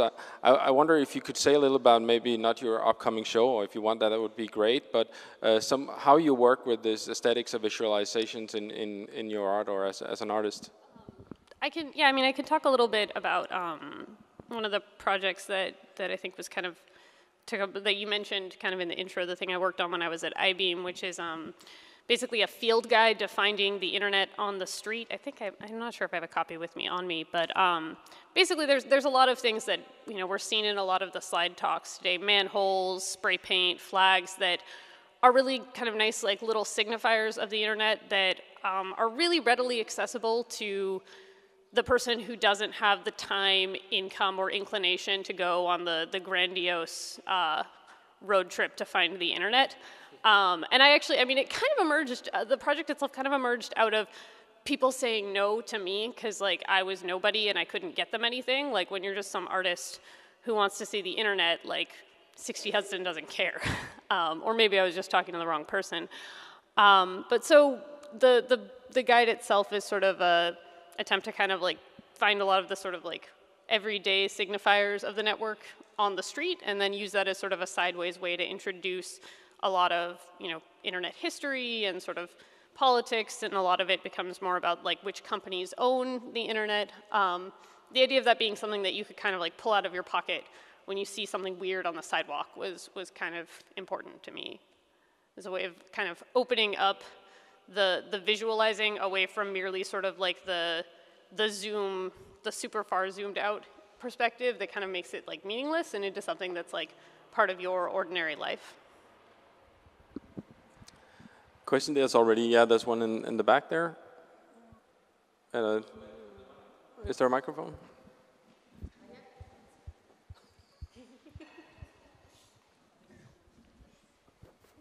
Does it work? All right.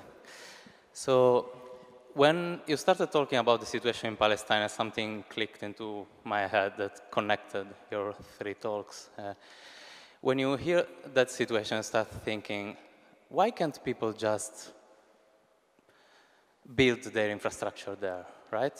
I mean, it's their territory. Why can't they just connect to each other? I studied engineering, and I was amazed by the way all this infrastructure we rely upon. It's very centralized. And this is something the internet community tried to fight for a while, but then this battle kind of went undercover. So it's perfect to kind of rediscover this battle in this panel where we are talking what is under the surface. Much of the technology we use is centralized. And yeah, I wanted to throw this idea to you. Who is working on decentralized technology? It's a few communities that are working on that, but it's very challenging and very ambitious, very utopian. For example, Bitcoin is kind of working in a decentralized way. This is just a suggestion. There are a lot of ideas connected to this, and there are very few people who are actually hacking on this, and they're not endorsed by big corporations, which don't have actually an interest in decentralized technology. I've been working with projects for information technology in Africa, and we have to use some technology which is totally different from what you use, also for programming, right? So you rely on Google, you rely on Facebook, and those are all centralized hubs. So to turn this into a question, when I started this studying from the engineering point of view, I was amazed by how the centralized technology works very well. And I was amazed by a few attempts to try to break this schema. There were a few small communities who were trying to build a really decentralized internet. So that, for example, in Palestine, you could set up your data center and you would just have your internet, or in Sicily or wherever. And one of these crazy groups was actually your community, Asbesto, because you were trying this Netsukuku idea, which was totally crazy. So I think it would be nice to kind of mention it and how it ended. I think you probably surrendered because the challenge was too big. But yeah, how was the experience, and what is going on now on this frontier? Because I think there are other communities that are keeping this research on, right? Yes. But I'm not up to date. Yes, me too. Because I'm just, as I said to a friend, I just stuck in the 70s with all computers. So Netsukuku was started many years ago as a joke. We were in a hack meeting in Torino, and we were totally drunk, and we were talking about this crazy idea of a network made by broadcast packet shouting each other's with a lot of shouting literally in the network, just talking each other. So a node don't connect to a node, but shout his information to every other node. So the network will be filled up of shit. And when a node receives a packet that is not interesting, it will bounce it again to each other. So we were really laughing about this kind of network until one of our guys, Andrea Alpt, said, wow, we can do this, and started coding this. So he made code, and after about 2 years, he went out with something working like this. So he just invented a way to have a computer launch a probe in the network, searching for other computers that use the same kind of network, and when they found each other, they exchange an IP address and they link together, but maybe there are other computers using this network that link together also, so different routes, like star connection and everything changing as new nodes went on, and the nice thing is that it was working. And so this was an attempt to create this kind of decentralized network. It was called Netsukuku just because it's an invented word, and it's just that one on Google search. And after this, Andrea Alpt, one of these guys, went to study mathematics, had his own way, and the project was just on the net. Other groups joined together. There was he started code in C, and there was an implementation in Python, and now he's in a weird language called Lua that I don't know at all. And some guys say me that it's working, and some people is trying to use it, and there is still a community developing on this. So that's it. Maybe it can be an idea. Andrea, in his mathematical study, has this theoretical question about what happens when two large islands of nodes connect together, maybe America and Europe. So a lot of IP nodes maybe can be the same. Who changes? Who have to change the network addresses to avoid conflicts? And this is also a problem. I don't know if they solved this, but it's funny, it's nice. And we were wondering about creating wireless nodes with Netsukuku inside, hidden in boxes you will throw on buildings, and they open up and put on the antenna and start transmitting. Just we were talking about together with motorbikes in Catania launching nodes on abandoned places just to grow up the network, and that's the idea. I don't know, maybe it can be done, but I think the problem in Palestine is that Israeli control the air traffic, and when they spot a signal, I think they go to see what's there. So that's the main problem.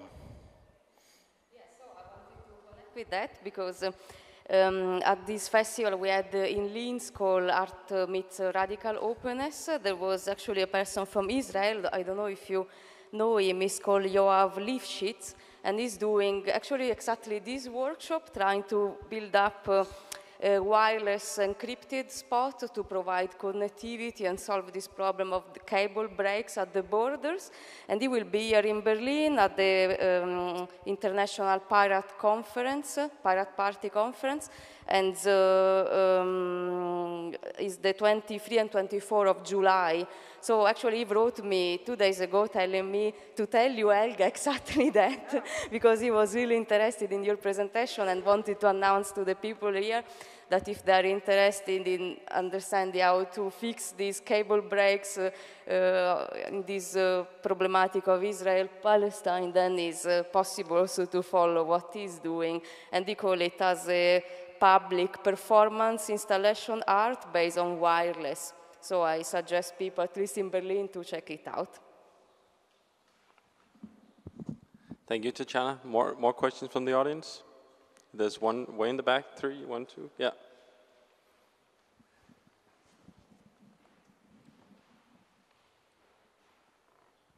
Thank you. I have 2 questions. One is for asbestos. It's relating, or the first one is to asbestos. The amount of money that you quoted, there was like 3 or 4 different amounts in relation to the spend for infrastructure.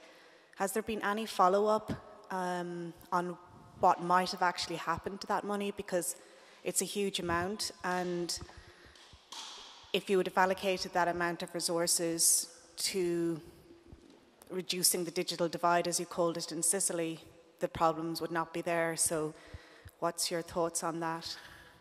I don't know about that money, because we have a long story of money,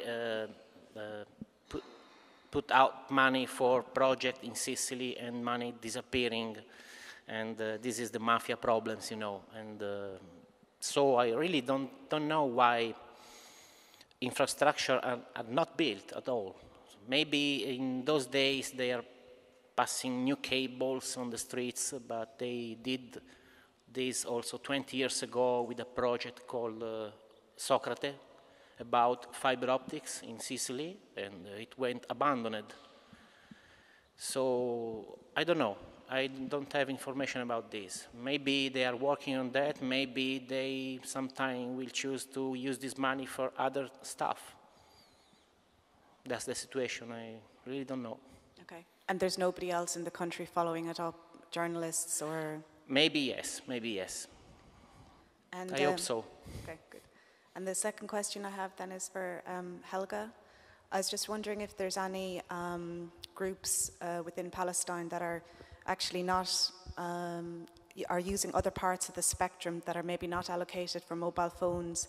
So for example, some of the white space that might be available to circumnavigate some of the issues that they have? And if so, could you maybe speak a little bit about some of those practices? I mean, I think there's very little to kind of go around, right? So even ambulances kind of have a hard time because it's just because of the limits on spectrum allocation. And so, you know, I think you kind of have to think of it as a twofold problem, one of which is maybe not unique because you have this in other parts of the world, but so coming up with clever kind of hacks, if you want to call them that, is in itself a challenge because you can't, it's not up to you what kinds of equipment you can actually have, right? So you can't, you know, like you can't use microwave technologies. There's hardly any Wi-Fi. You know, so there's a limitation in terms of what is actually permitted in and out of the, not country, but whatever, in and out of the territories, right? And so that's one. And you have to also sort of put it into perspective of, while there are, of course, kind of, let's just say, sort of technologically progressive groups, most people are not necessarily sort of digitally literate, if I can call it that, right? And the kind of technologies that, you know, that are used are still kind of pretty old, right? So people's imaginations in terms of technology are also just sort of as far as 1999 or 2001 or something, right?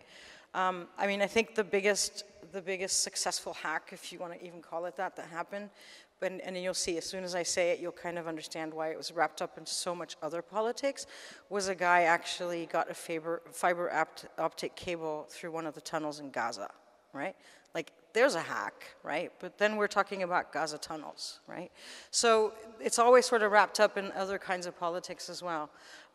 So I think that there are a few groups that sort of try to get around things. I don't know in particular about like sort of spectrum allocation.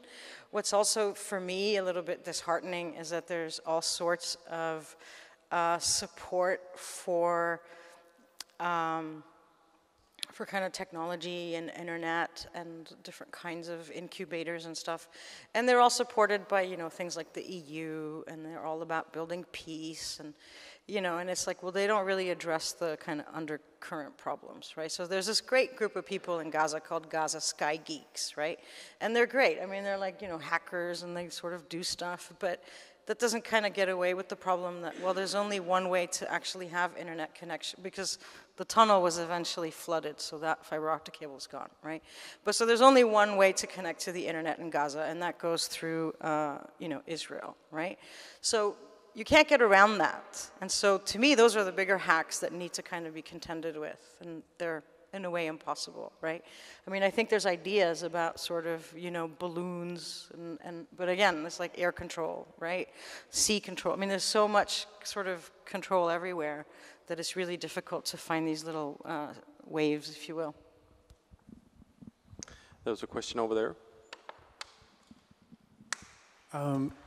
First, I wanted to thank Helga for giving us that visualization and an explanation of how horrible it could be. And I tend to think in general about the cybernetic culture, that it is a colonial force in our civilization just about everywhere. And you know, you've just demonstrated kind of the worst possible scenario. And I'm just wondering if there's some thinking to look at this from another perspective of like, are we going to fight for rights to be disconnected in certain circumstances? And it's kind of almost appealing to me to actually move to Sicily if the internet connection remains so bad, because maybe people will evolve some other way to be connected rather than being colonized by the corporate technologies that are being kind of laid down to control society. So I just wonder if you all would comment. Do you think that we need, in some circumstances, to fight for being disconnected? So there are a couple of sort of, you know, within the West Bank, so it's not a very big geography, but kind of a couple of famous activists, sort of digital activists, who purposefully do not use the internet, right? In part, you know, I mean, they're Marxists, but they're also like anti-colonialists, anti-everything, you know, whatever, right? They belong in Kreuzberg, right? Anyways, they refuse to go on the internet for, you know, and the reasons are sort of twofold. One is because, well, we know everything that we do on the internet is sort of being surveyed by Israel, and so if we want to do anything, we just got to get off the internet. But they're also very adamant about corporate surveillance, right? So they just don't see why they should do things on Facebook, for example, and they're very sort of anti-Facebook, anti-Google, anti-all of these sorts of things. So there are a few people, but they're a minority, who are like, you know, no internet whatsoever, right? That is just not the way that we do any kind of activism of any kind. Yeah, about the Sicily, this is not happening because they always have a cell phone. So the cell phone network is working, so they are all on Facebook and Twitter, and so. And I am the wrong person to ask this because I live in the internet, so I am the guy who chooses to sleep into a data center because of the sounds. So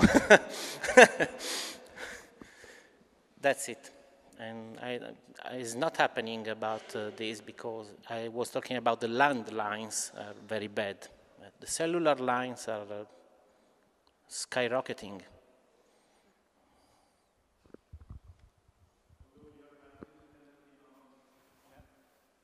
Since it seems so difficult that we will ever have independently owned networks in a global scale because the cost of doing transatlantic cables or whatnot seems like only corporate partnerships could achieve that maybe, you know, things like Freifunk are maybe optimistic because you can connect a municipality, but globally we're fucked. We tried this in local.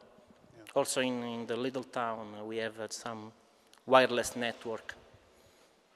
Some ADSL line joined together in the same IP class. So the basic idea was if my ADSL go down, I can change the gateway just for surviving the connectivity. But no, I don't know if we can do this on a large scale because we don't own the long line connection.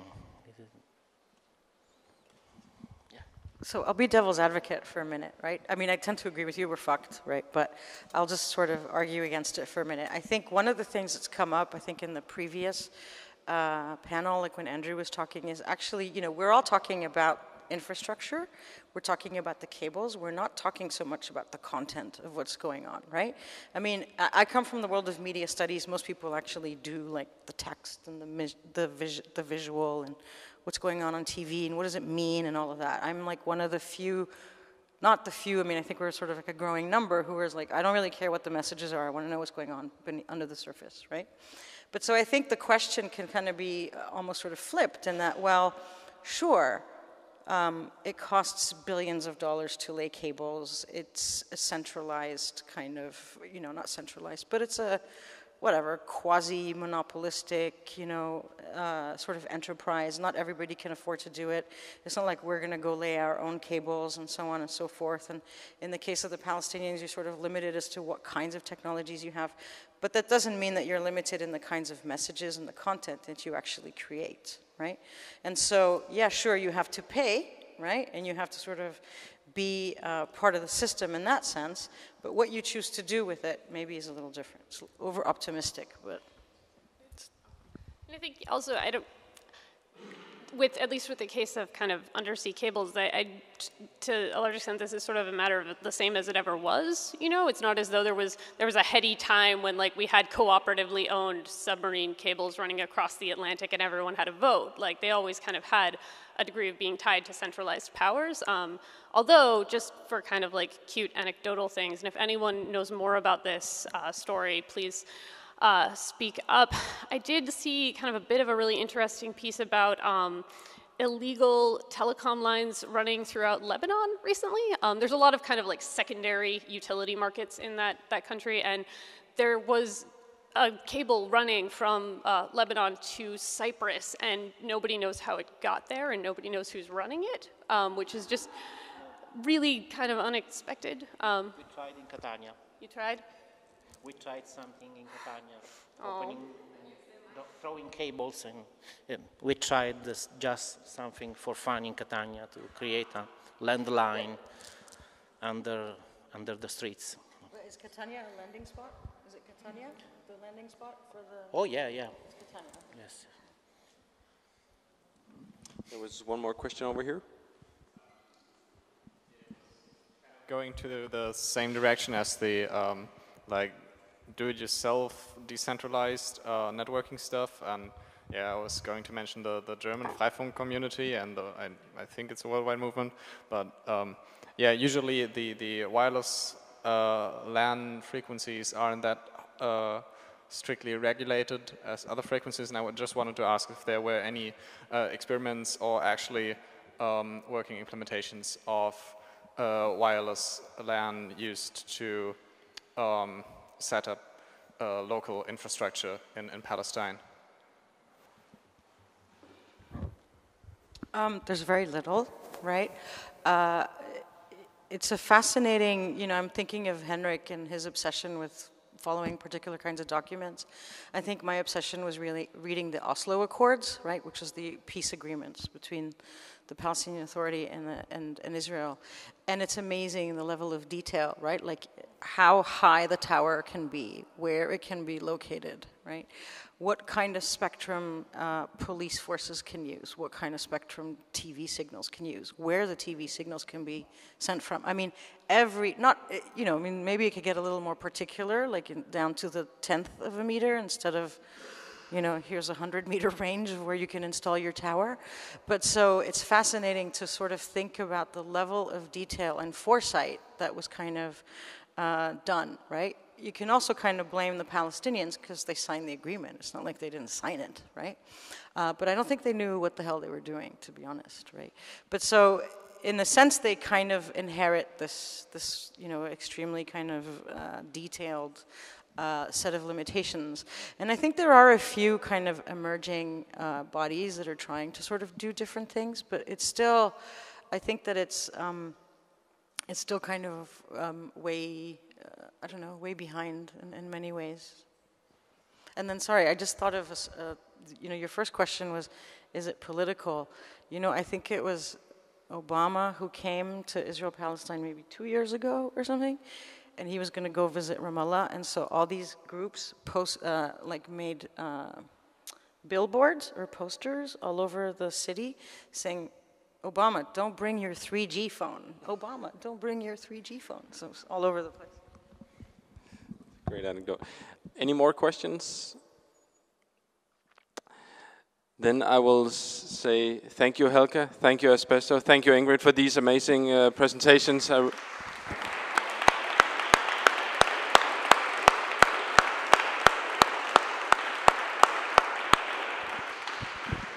And thanks to the audience for coming, but I will have to introduce those who made this all possible, this amazing conference, Tatiana, Bazzichelli, and Daniela, to say a few words. Yes, because as we usually, first of all, thanks a lot to all of you. And as we usually want to do at the end of each conference of the Disruption Network Lab, we introduce the next topic. But since the next conference won't be mainly curated by me, but actually mainly, or basically the 95% by Daniela, I would like to invite her on stage to tell us about that. And then I also will say some other little practical words about what is happening after this night. So don't go away immediately. Okay, thank you. Does it work? Yeah. Okay, the next topic of the next event that will take place on the 30th of September and 1st of October is actually ignorance, which is a topic or a concept that I was inspired to research more, also mainly due to the experience that I had with Tatiana and many of the issues and topics that we were discussing and addressing here in the last year in the many events that we had. And it will be in the context of the art and evidence topic that we have this year. It will be the kind of connecting element between the first and the third event, topic-wise. And yeah, so now in the last two, or today and yesterday, we heard a lot about ignorance in terms of classification and secrecy as one major source and form of ignorance. And then in September we will talk, or we will broaden up, let's say, the scale, or we will look at a much broader scale of possible forms and reasons for ignorance as somehow the other side of the coin, or the dark side of our knowledge society. And yeah, the study of ignorance as a broader field has become a transdisciplinary or interdisciplinary field of research that also somebody might know under the term agnotology, which was coined by a historian of science with the name Robert Proctor at Stanford University. He wrote a book a couple of years ago where he started, let's say, to collect all these kind of different issues that are connected to ignorance. And so, yeah, we will try to actually have a look at this whole spectrum, and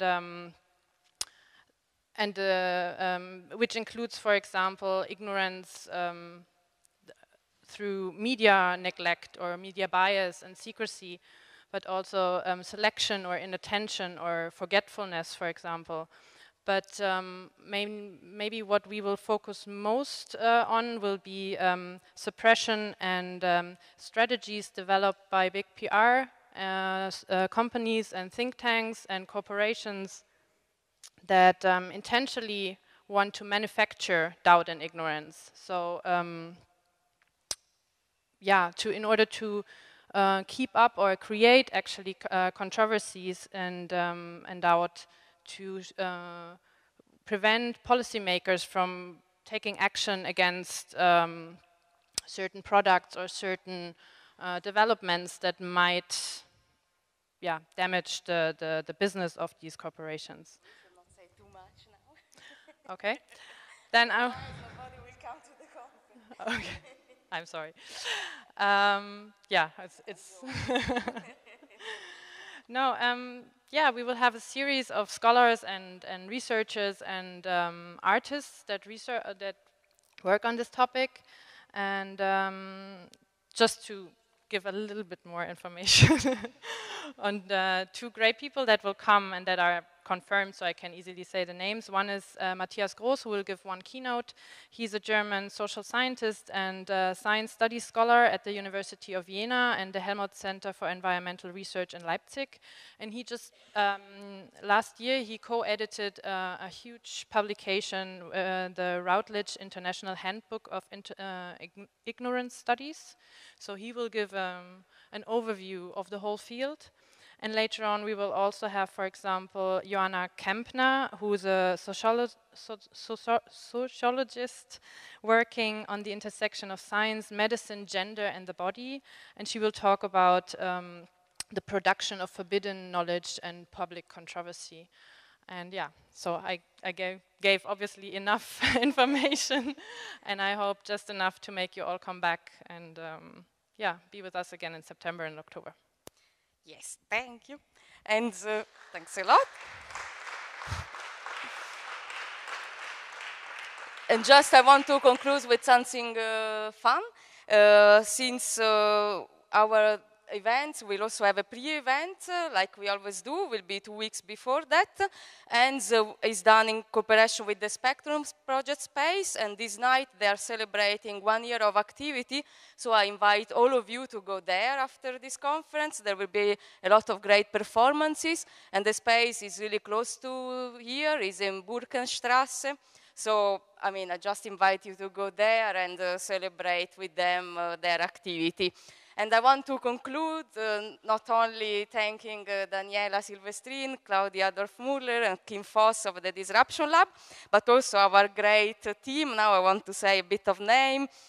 Jonas Franchi, our supersonic psychedelic graphic that did a lot of red and black tubes that made us really dizzy all the time, but was really beautiful. And our photographer Maria Silvano, the Roffso film that have been filming all the time, all our talks, and the technical team with Elle, Paolo, and also Gabriele that help us a lot with the microphones. And yes, so that I think it's enough, and thanks a lot everybody. And if you want to study more and see again what we said, we will have the videos online in some time, not so much I guess, some days. So thanks a lot again, and thank you for being here.